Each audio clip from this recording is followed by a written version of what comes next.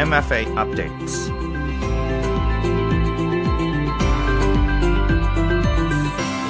Hello, good morning. Welcome to MFA Update, a weekly program that features Thailand's foreign affairs and activities. And today, you're here with me, Grace Nishaka Phumi. This week, we are going to talk with Kun Chamsai, Mena ศวต Director of the Administrative Affairs Division, Department of International Organizations, about the Non-Aligned Movement Summit 2024. The foreign affairs that matter. Special guests from the Ministry of Foreign Affairs. This is the MFA Updates. Good morning. It's nice to have you here on the show, and thank you so much for joining us today. Yes, good morning, and thank you for having me on the show. Yes.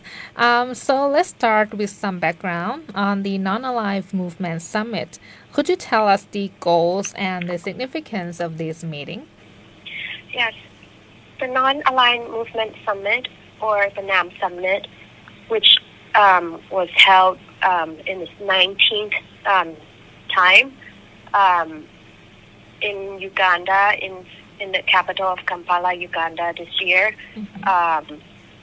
was the meeting of world leaders of the group, the Non-Aligned Movement Group, which was officially founded in 1961 during the years of the Cold War.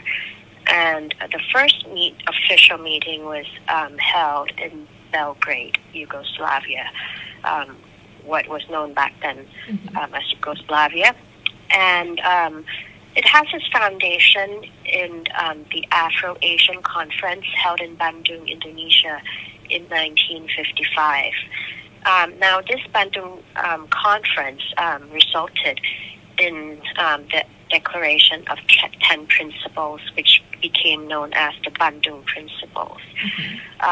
So the Bandung Principles were adopted later as the main goals and objectives of the NAM. And these principles, I'm going to give you a few examples to do with respect of fundamental human rights and objectives and principles of the Charter of the United Nations, respect of sovereignty and territorial integrity of all nations, recognition of equality among all races and among all nations, non-intervention and non-interference in the internal affairs of another country.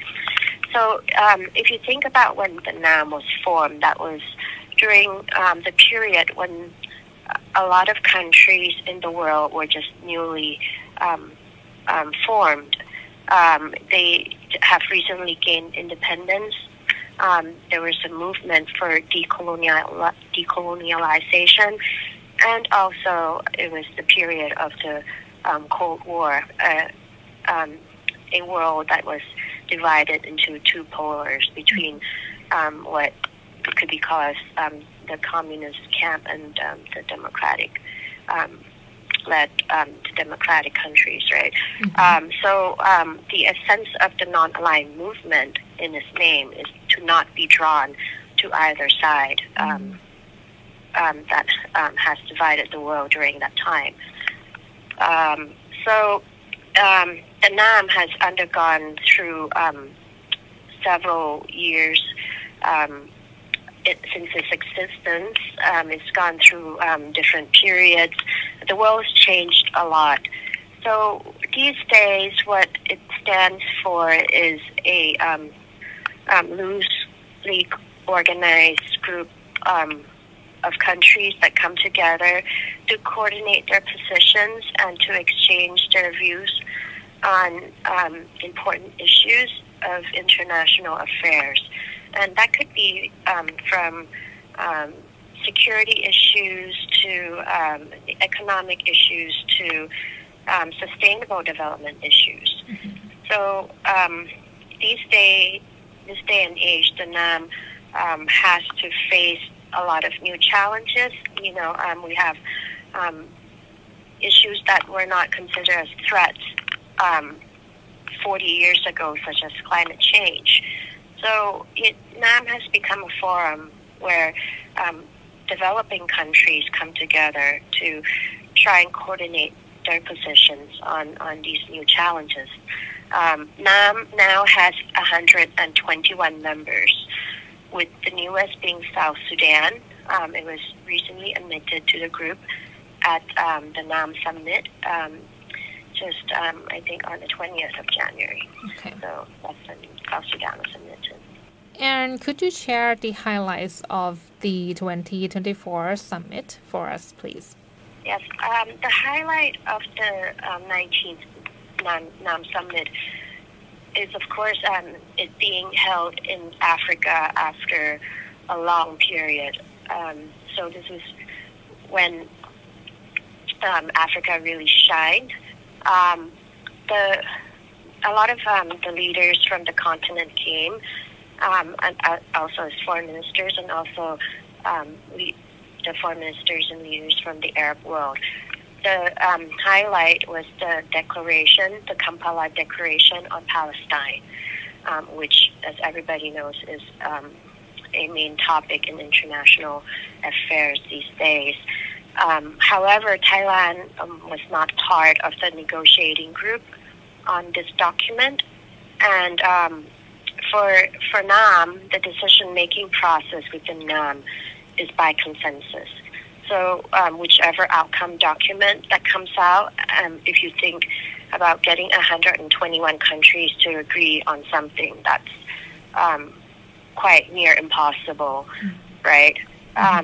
So the way, if a country does not agree with parts or the whole of an outcome document, since, it might not be in line with their foreign policy, or if it affects their national interests in any way, they can place their reservation on record by writing to the NAM chair.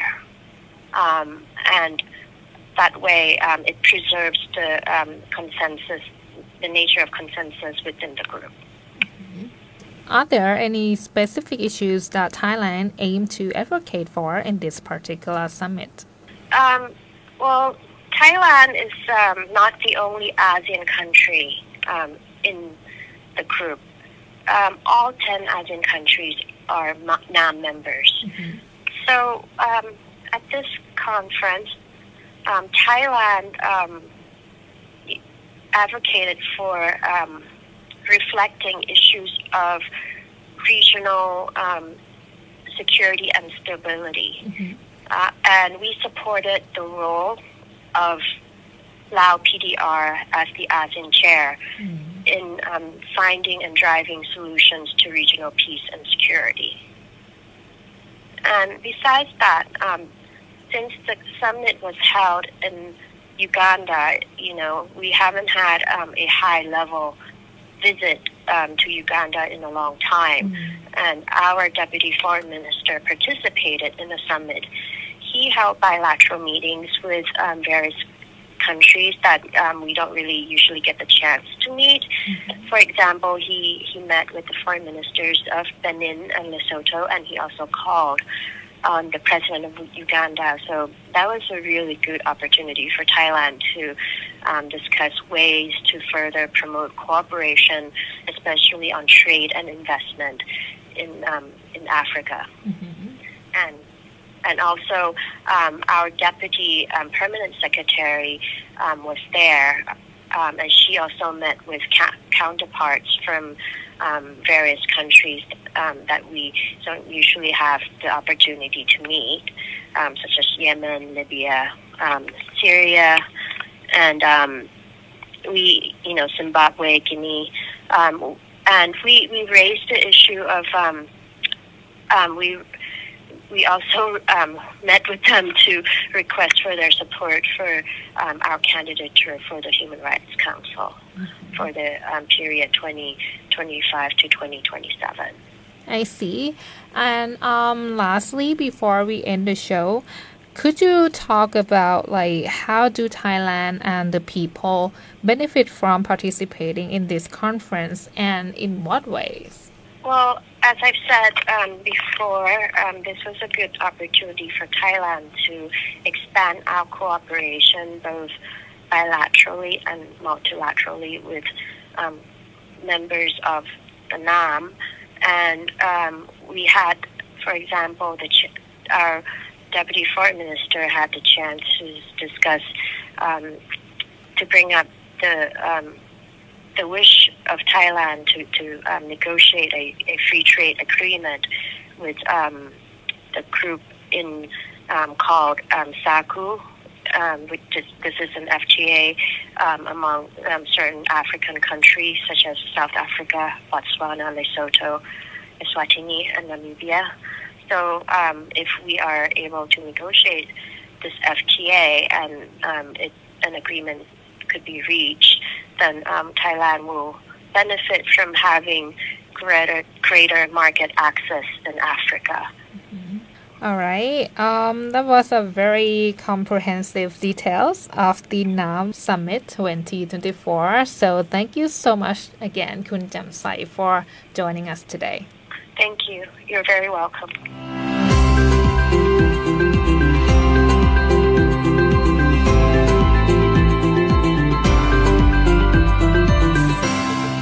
That was Kun Chamsai, Menasveta, Director of the Administrative Affairs Division, Department of International Organizations, discussing the Non-Aligned Movement Summit 2024. And that's it for the program, MFA Update for this week. If you want to listen to more episodes, please visit the YouTube channel, MFA Thailand. And you can also find us on the Facebook page, FMATH Radio Thailand English. Thank you so much for listening, and I will see you next time. I'm Grace Nishaka Phumi. Have a good day. สวัสดีค่ะ MFA Updates